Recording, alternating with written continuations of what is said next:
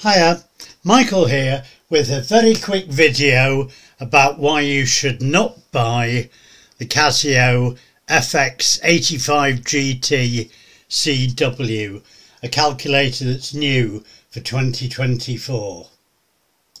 So let's have a look at this very typical GCSE physics question.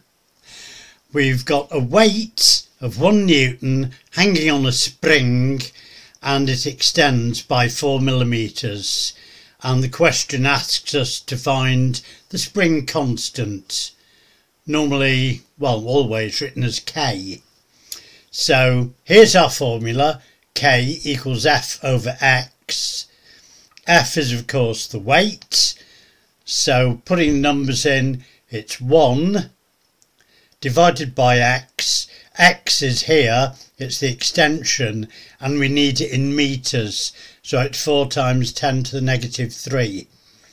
And when you work that through, the answer is 250 newtons per metre. Okay, let's have a look at what some Casio calculators give. Here's an old calculator, probably around about 15 years old, and you can see it's 1 divided by 4 to the negative 3, and there's your answer, 250.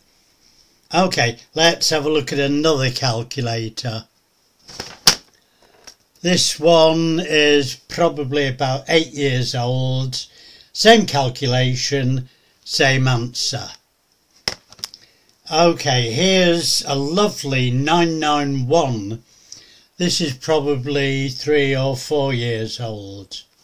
It's the same calculation, you can see it here, and of course it gives you the same answer. Now let's have a look at the new Casio calculator. Here it is. You can see we've got exactly the same calculation. 1 divided by 4 times 10 to the negative 3, and look at the answer it gives. Completely wrong. And that, I think, is unforgivable in an up-to-date calculator. Now, there are a couple of workarounds, so let's have a look at those. Here's the first workaround. If I put the 4 times 10 to the negative 3 in brackets, it gives me the correct answer. The old calculators put those brackets in automatically. Another workaround is to do it as a fraction. There you go, same calculation, but this time written as 1 over 4 times 10 to the negative 3, and it gives the correct answer. But my contention is that the modern calculator should do everything that the old one did, plus more stuff.